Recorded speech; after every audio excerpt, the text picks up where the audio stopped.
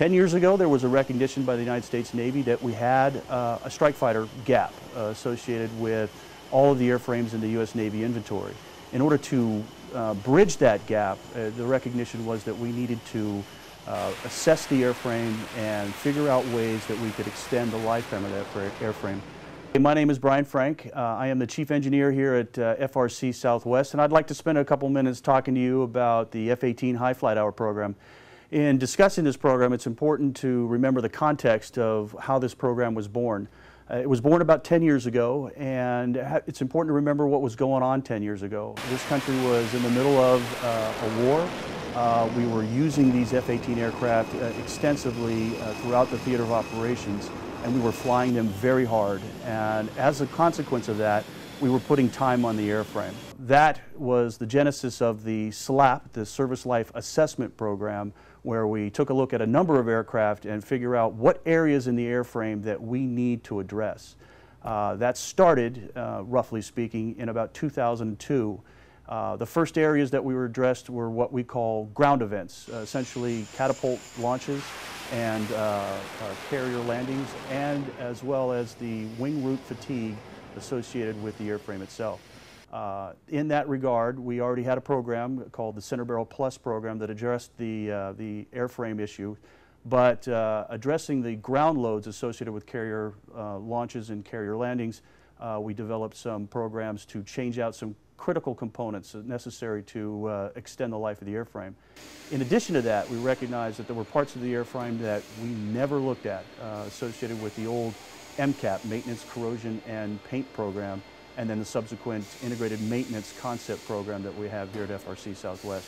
So to address those, we invented essentially just 8 bulletins. It sounds pretty not complex. However, there's 140 areas associated with these bulletins in the current revision A of the specification. And it's what we look at and what we do with what we find that is the genesis of this HighFlightHour program. The goal of the program is to take any airframe associated with legacy Hornets, that's A through D type model series, approaching 8,000 and extend their lifetime by 1,000 hours. And then again, look at them and evaluate the airframe, and then extend it another 1,000 hours until we get to 10,000 flight hours. We have several roadblocks, and there's no surprises in any one of them. First of all, we're talking about extensive engineering analysis required to bring these aircraft beyond 8,000 to 10,000.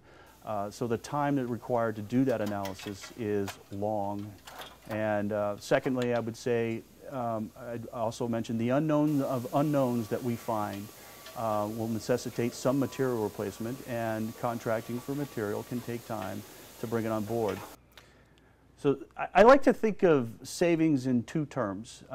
So far, we have accomplished 129 separate HighFlightHour events, and these are aircraft that absolutely would have been at the end of their service life, which was 6,000 hours, that we were able to extend beyond that.